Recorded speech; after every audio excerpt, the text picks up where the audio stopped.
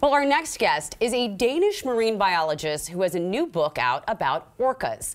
The Killer Whale Journals, Our Love and Fear of Orcas, gives a fascinating look into the world of orcas and our relationship to them.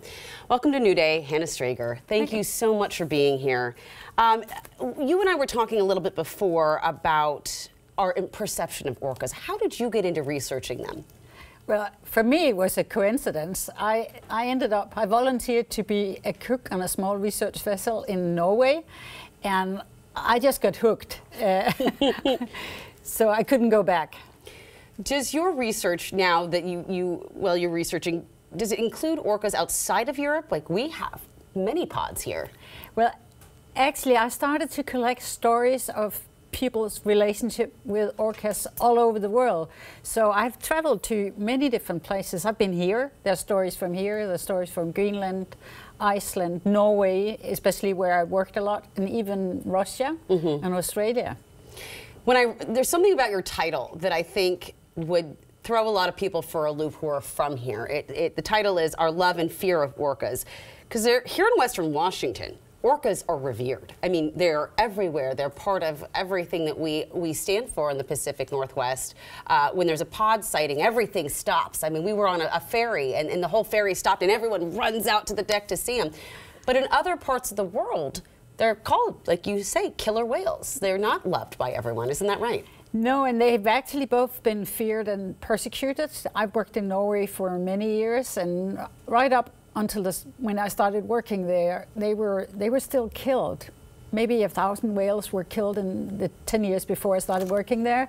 In Iceland, they've been killed. In Greenland, they're still killed. And there are different reasons behind this fear and behind this sometimes even hatred. They have also been persecuted here.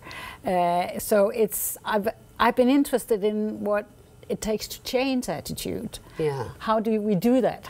Well, scientists have a lot to do with it, isn't that right? Scientists have everything to do with it, I think. Right. Because it's when we understand that they are living in tightly knit family, that they're very, very intelligent, that they care for each other, we identify, I think, better with them, and we start caring about them. I think that one horrible story where the orca lost her baby, and every single mother on the planet was like, oh. And she traveled with it for 17 days with that little calf. Yes, it's stories like that that moves us, because we realize that, well, they are living in a different world than we are, in a world that we don't really understand. But they are, a lot of their behaviors are so recognizable. Oh, it just gets me every time. Are there still places where orcas are being hunted actively today?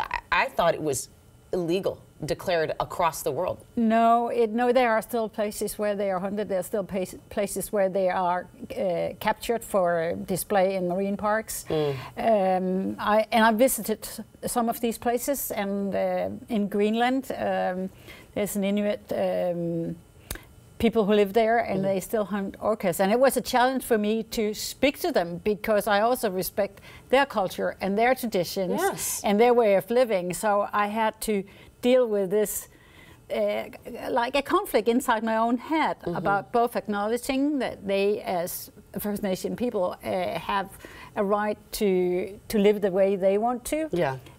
But still, I really think that they should think twice before killing killer whales, especially because sometimes the reasons are not, I think, very legitimate. They're not eating them, they're just taking them out because they don't like them. Because they don't like them. Yeah.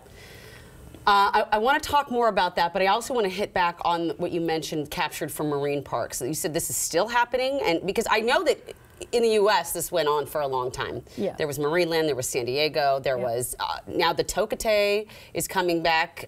This was a whale that was captured more than 50 years ago and sent to Miami. Have you followed that story at all? I have followed that story, and I also heard the recent news that there's now a movement to move her back up here to where she belongs. Can she thrive? I mean, I think that's the big question that we all wonder is, she's been in captivity for 50 years. You bring Tokate back here and you say, hey, welcome back to the Sound. Well, it's a really good question, because and nobody knows the answer to that. And the people who are working to free her are very aware that you can't just take an animal that's been in captivity for 50 years and just throw it in the water and say, good luck, cope, good luck. Yeah. So what they'll do is that they'll make a sanctuary in the sea, like a marine sea pen, and they'll keep her with company, because she has had human company for 50 years. So you can't just leave her on her own. And so it's an issue that I am sure that they are very aware of. I'm so glad I got to talk to you about that, because I had wondered, before I let you go, where do you see the hope for orca conservation? Well, what I've seen in the places where I worked is that the thing that really changes people's mind is when they understand how interesting and similar to us they are, then people start changing their minds. It has happened here, it has happened in Iceland, it has happened in Norway. Now, fishermen in Norway who used to hate them now lean over the railing, taking pictures and videos and posting it on social media.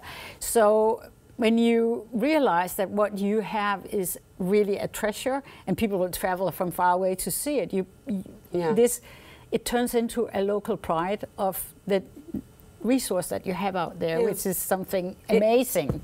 And that people can change. Yes, of course they can. Thank you so much. It's been a pleasure talking with you about this. And just so you know, Hanne has a book event tonight at Elliott Bay Book Company. She's going to be joined by journalist David Newart, who also published his own book about orcas. So go check that out.